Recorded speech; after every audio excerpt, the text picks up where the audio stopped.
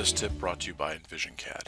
In this tip, we'll be showing you a rendering workflow for placing trees, signs, and people into your design file or rendering without the need of a 3D model.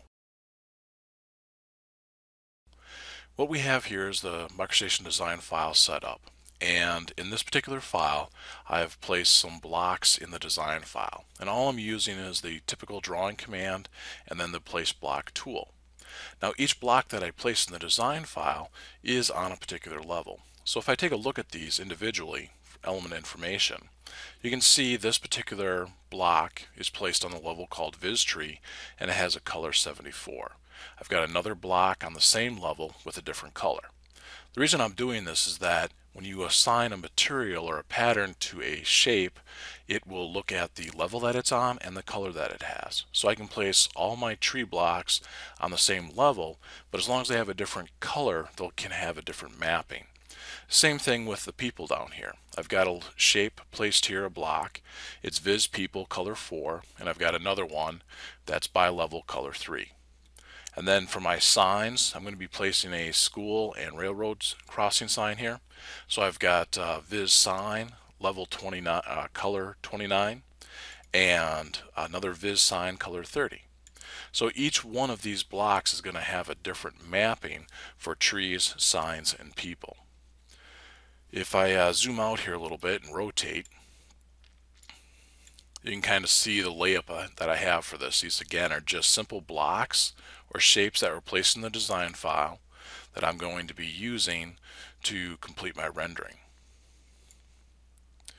Now to apply these materials, all I need to do is go to my tasks, visualization, and then apply materials. And I've got a palette already set up, and what these settings that I have here, I've got one for the people that I'm going to be placing.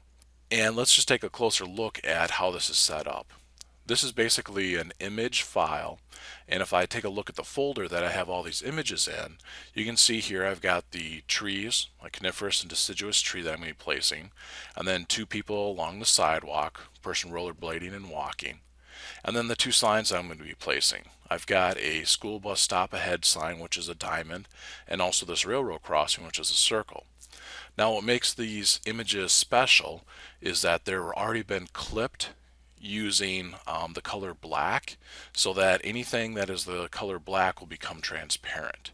So you can see in here where you can actually see through the tree, and this is again a very special image used for this technique. So when I place these images on the block, the areas that are black or white in this preview will be transparent and I'll be able to see through it.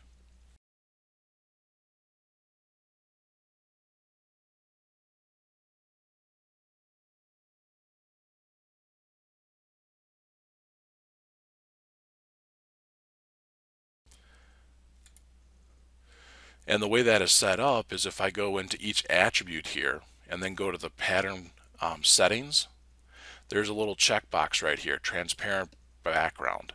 So with transparent background checked, anything in this black area here will be clipped from the image. So to define this, all I need to do is move this out of the way a little bit, is do a right click and then assign. And what I'm going to do is assign this to one of these shapes that I have placed down here. So right now I want to place this on the red shape, so I'm going to select the red shape, and then that person is placed.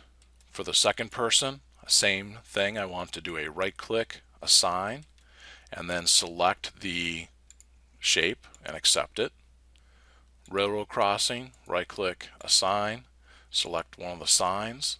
School bus, right click, assign. And then for the trees, I've got the larger coniferous tree, which will be this one in the foreground, and then I'm going to place the deciduous tree behind it. So now I've assigned, again, each one of these to a level and a color. And now when I look at this in my smooth rendered view with shadows, and again the display setting that I have set here is smooth with shadows. That's the display style I'm using here.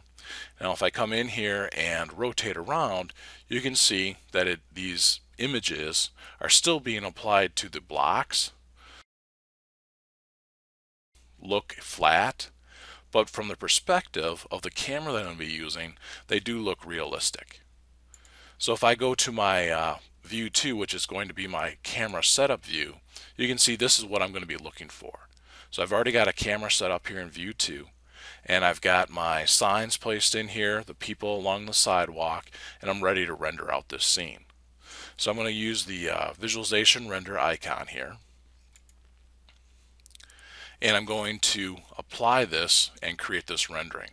So I've got view 2 set up, and I'm going to select render.